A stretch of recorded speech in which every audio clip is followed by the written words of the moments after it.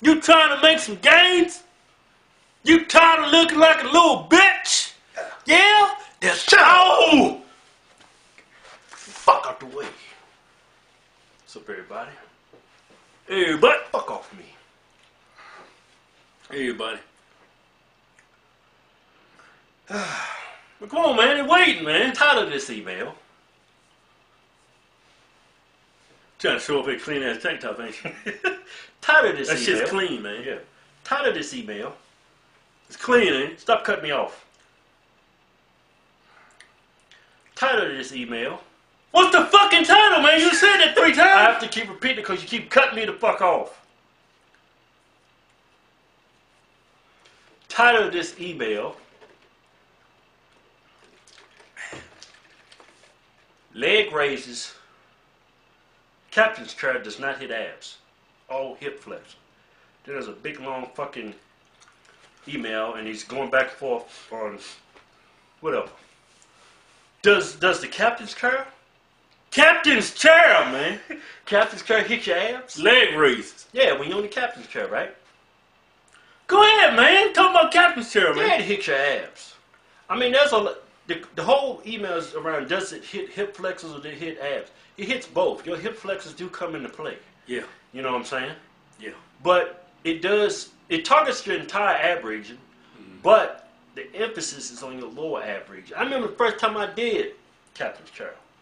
Right? Yeah. Did a number of a bunch of crunches. When I very first started working out, came across the exercise. We tried it both. We tried it together, right? Yeah, we sure did, man. We bought one of those things for like $100 where you could do pull-ups and captain's chair dips on it, right? It was called, it was called Iron Man, man. Yeah. The Iron Man gym. That was years ago, man. We paid $119.99 for that bitch. I got in good shape with that, man. Yeah. Did? Yeah, we did. But anyway, I remember the first time I did it, me and you both, our abs, lower ab region was sore. You know what I'm saying? But the key to that exercise is you got to take more momentum out of it. Yeah. When you raise your legs up, whether you keeping your knees bent or you keeping your legs straight, you got to take momentum out of it. You come up, and when you come up to the top, right, you hold it and you crunch those abs. Bring your abs into it. Right? Yeah. When you go down, you want to pause at the bottom. You want to pause at the bottom because it's real easy when you're doing that lift to get momentum into it. Right. You know what I'm saying? You do not want momentum involved in that exercise. It's going to take away the effectiveness. Yeah, of the exercise. That's one of the exercises you should do it at a slow pace, and you should squeeze it at the top and pause slightly at the bottom. You shouldn't go all the way down to the bottom, but you should pause right before you get to the bottom to keep the tension on your abs. Yeah. If you just going back and forth like that, momentum's coming into it and it's making it easier. Yeah. And it's not as... Yeah, we see people in the gym doing the exercise, man, look like they're trying to fucking fly away, man.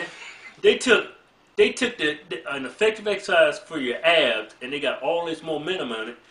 And basically all you doing is goddamn cardio at that fucking point. It's fucking like a fucking fish out of water, man. You doing cardio, you're not working your abs. Yeah. You know? Anyway, that's our take on it, that's our advice. Yeah. It's a great ab exercise. It is. If done correctly. Yeah.